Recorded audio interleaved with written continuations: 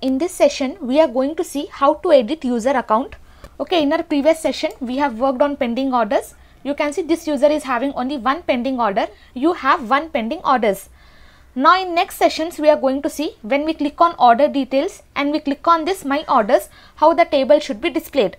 But in this session, we are going to see how to edit the account. Okay, below this pending orders, we are having this edit account. Get variable will be active here. Okay, now using this get variable, we are going to display this form here. I'll just come to welcome column. Now you can see inside URL, I'm having profile.php, and when I click on this pending orders, I will be redirected to same file. Now when I click on this edit account, you can see this get variable is active and I am inside profile.php itself. Now what I am going to do, I'm just going to check the condition. If this get variable is active, only then I have to display this form, or else I should not display this form. And also in our previous session, we have written this entire function, get user order details function, and using this function, we got this count. Okay, this particular count, whatever we have displayed here, we got this count. Now what we are going to do, we are going to work on editing account. I'll just do Control B, and here I'm just going to create one new file. Inside users area, I'm just going to create one file. I'll just give the file name as edit account. Okay, whatever name you want, you can give. I'll just write here edit account.php. Now inside this, first I'm just going to write this basic boilerplate. Here I'll just change the title. I'll just write here edit account. If you don't write this basic boilerplate, then also it is going to work, because we are including this file inside this profile.php. Now below this, let me just write one h1. I'll just write here edit account active. Okay, something only to show you. I'll save this. Now I'll come here. Now if I refresh this one, you can see my edit account is active, but here I am not getting this heading. Whatever I have written here, that is not been displayed for me. So what I am going to do here inside this profile.php, below this function, I'll just check for the condition if is set. Using this get method, I'm just going to access that variable. Okay, whatever variable I am having here, I'm just going to copy this. And here I'm just going to paste. What I am telling, if this particular get variable is set, then I have to include edit account in this container. Okay, in this container, I have to include this edit account file. So here I'll be writing include, and here I'll just write edit account.php. I'll save this. Now you can see my edit account is active. As soon as I refresh this one, whatever heading I am having inside that one, that is been displayed for me. Okay, this content is visible for me, edit account active. Whatever I have written inside edit account.php, that content is visible. But if you notice here, this pending orders is also visible for me. Okay, let me just show you. Inside this demo project, when this is active, only this form is displayed. But for me, you can see here I am having, you have one pending orders. Okay, so let me just check. Now we have written the code inside this functions.php, and here we have set. Okay, if this is not set, okay, let me just change the spelling. Here I'll be writing get. Here also I'll just write here get. And also here I'm just going to write get. I'll save this. Now if I just refresh this one, you can see only edit account details will be displayed for me. Now if I come to pending orders, here I'll be having, you have one pending orders and the edit account is not displayed. And inside URL, you can see here I'm having profile.php. Now when I click on edit account, only edit account, whatever data we are having inside that file, that is being displayed, because inside URL this variable is active. Now I'll just come to edit account.php. Now I'll just remove this one.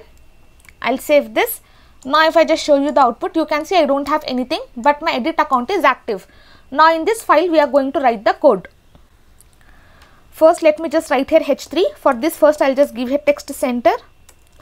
Okay, whatever stylings you want, you can give, or else you can just skip the styling part.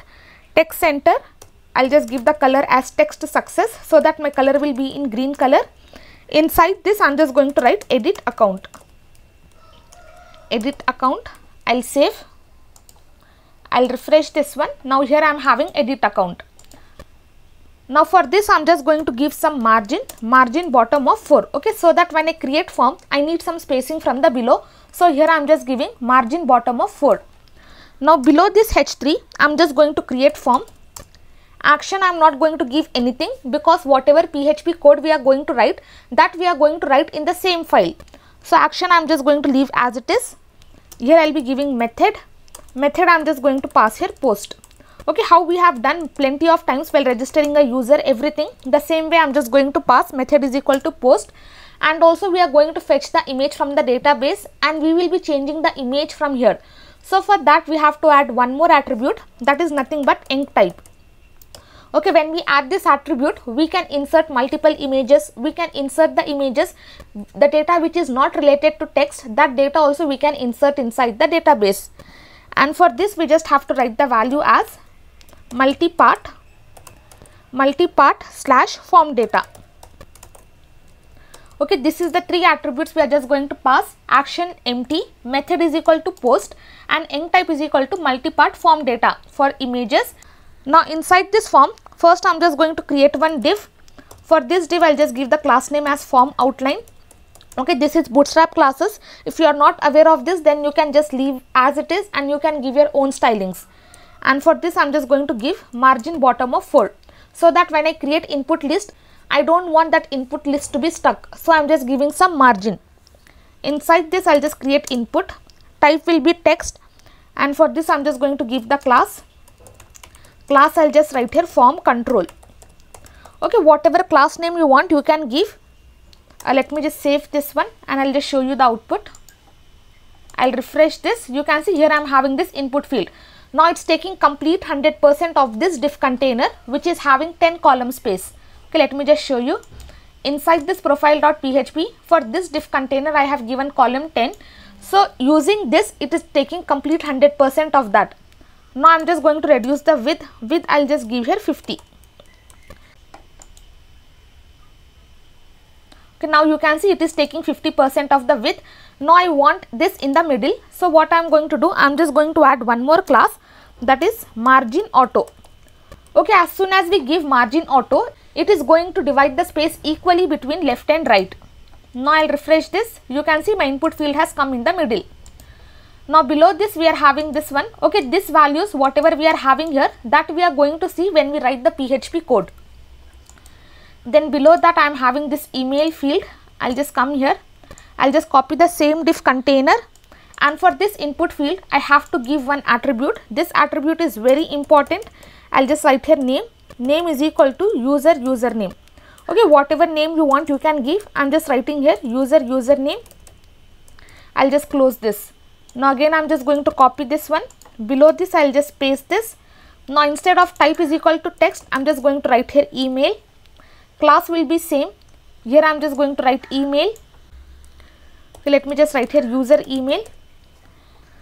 Okay, rest everything will be same. I'll save this. Now I'll just refresh this one. You can see here I'm having another input field, that is email, and here I'm having name field.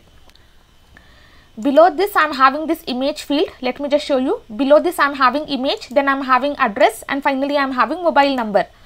So I'll just copy the same thing, and here I'm just going to paste.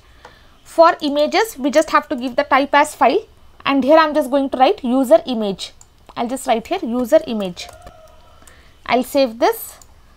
Now if I just refresh this one, you can see here I'm having this image.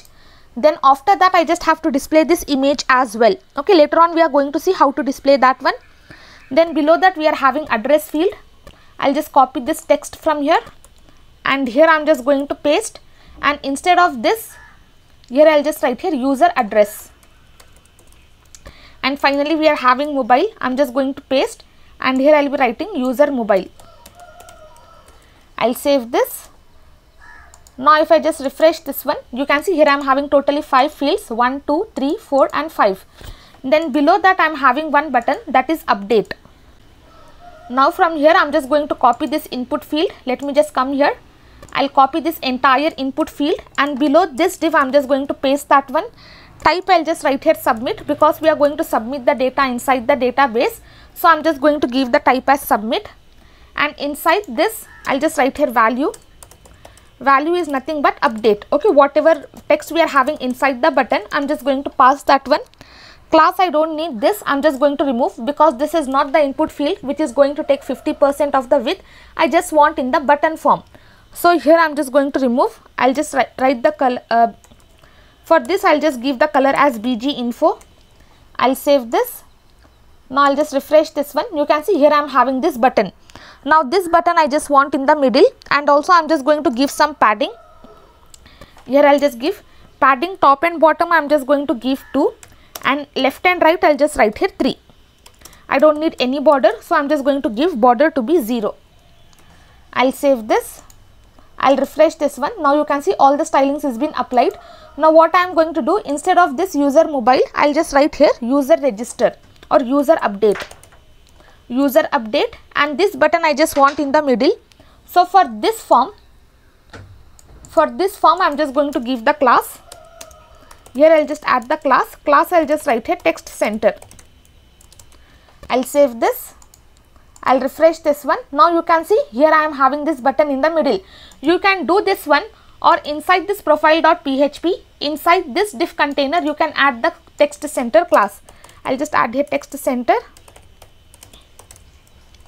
I'll save this, and from here I'm just going to remove this class, okay, only to show you, okay, even this will work.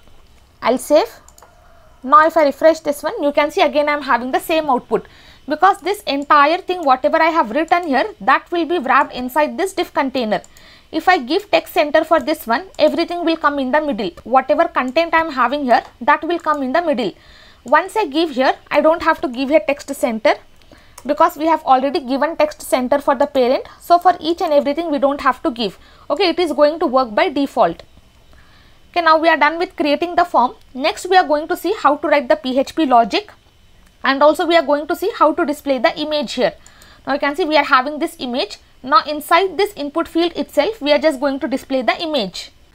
Okay, now we are having here image, type is equal to file. Now below this I'm just going to create the image, and inside src I'll just pass the path. I'll just write here user image, user images. Okay, let me just check for the file path. Here I am having user images, and inside that here I'll be writing PHP code. I just want to do echo user image. I'll just close this, and I'm just going to save this one. Let me just check. I'll refresh this. Now you can see this image has come here, because inside this profile.php we have already fetched the image. Okay, you can see we have already fetched the user image.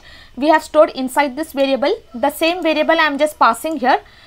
After passing this one, when I include this inside this file, this will be included inside this profile.php.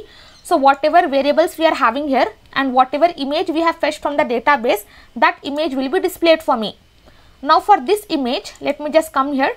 Now for this image I have added the class as, let me just check for the class. I have just added the class as profile image. I'll copy this one, and for this image I'm just going to add the same class. Class is equal to profile image. I'll save this. Okay, let me just check whether it is working or not. Now if I refresh this one, okay, it is not working, because here it is taking 100%, and for this div container it is taking 100%. So what I am going to do, I am just going to change the image. I'll just write here edit image. I'll just copy this one. Okay, you can write the stylings inside the same file, or inside profile.php also you can write. I'm just going to paste the image. For this I'll just write here width I'm just going to give here 100 pixel, and height I'll just write here 100 pixel, and also I'm just going to give object fit to be contain, okay, so that my image will not get squeezed. I'll save this. Now if I refresh this one, okay, you can see it is working completely fine, but this image and this input field I want side by side. So for that, inside this edit account, okay, this image and this input field, these are wrapped inside this div container. Now for this div container, I'm just going to give here display to be flex. I'll save this. As soon as I give this one, this both the things will come in horizontal row. But here you can see here, this is taking complete 100%, and here I am having this input field, and here I am having this image. So what I am going to do, I'll just come here. Now for this parent itself, I'm just going to give this two classes. I'll copy these classes. I'll cut from here, and inside this I'm just going to paste. Now I'll save this. I'll just refresh this one. Now you can see it is working completely fine. And also I'm just going to copy this class, and here I'm just going to paste that one. Now I'll just refresh this. Now you can see here I am having this input field. Okay, this is how we are going to work. Okay, based on your requirement, whatever stylings you want, whatever you want, you can give. Next, we are going to write the PHP code, and whichever user is logged in, that data should be displayed here, and related to that, this image should be displayed. Based on that, we are going to display this data, and once I click on this, the data should be updated. Okay, we are done with this creating the form. Next, we are going to work with PHP logic.